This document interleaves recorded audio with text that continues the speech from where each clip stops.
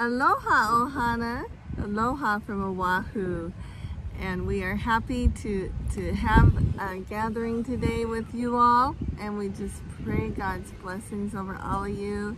It's April 26th, 2:17 in the afternoon and 80 degrees. And it's Friday. And Keith has a word for you. Aloha, everybody. Let's take a look in Matthew chapter 8, starting with, let's say verse 5, I think it is. My phone is darkening because of this heat on it. When Jesus entered the village of Capernaum, a captain of the Roman army approached him, asking for a miracle. "Lord," he said, "I have a son who is lying in my house, paralyzed and suffering terribly." Then Jesus answered, "I will go with you and heal him."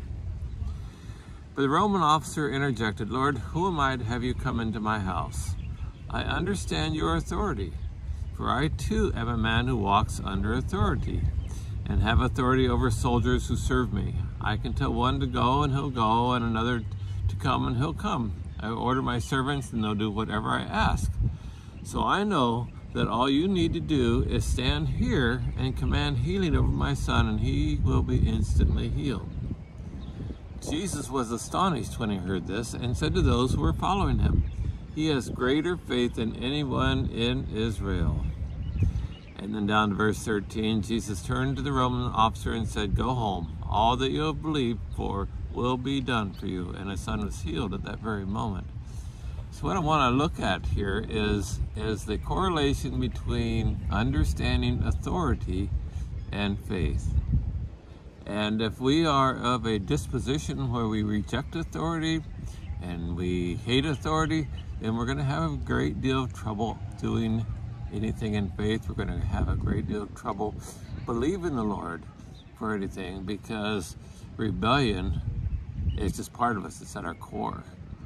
And so if you are living in rebellion, if you are living with a cynical attitude towards things, you really need to just stop that, repent, turn away from that rebellion, turn away from that cynicism, and embrace the Word of God, and embrace the Lord, right? And embrace Jesus, who is really the Word of God. And your faith can go to work for you then. But if you're going to reject authority in your life, faith just isn't going to work for you. That's just the way it is. You're just not going to have any success believing God for anything if you're filled with rebellion. God bless you all, and I love you. James 4:7 says, "Submit to God, resist the devil, and he will flee from you." And Jesus was 100% submitted to his Father, and he had 100% authority when he was on the earth. And so there is a lot to what Keith just said. It is scripturally based. So I pray that you meditate upon that and repent of rebellion. And, to submit to God, we need to know him. So we need to study the scriptures that talk about God's character so that we can get to know him and trust him and submit to him. Because it's hard to submit to someone you don't know. So we really need to get to know who God is and his character and his divine nature.